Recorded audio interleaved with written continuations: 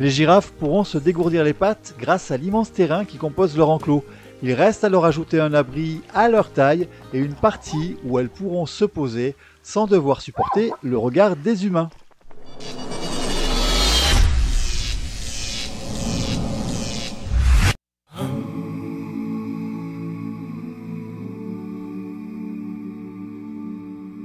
Bonjour à toutes et bonjour à tous, j'espère que vous allez bien. Je suis très heureux de vous retrouver pour ce nouvel épisode du jeu Planète Zoo, dans le zoo du village de l'Héritage, dans la poursuite de l'enclos des girafes.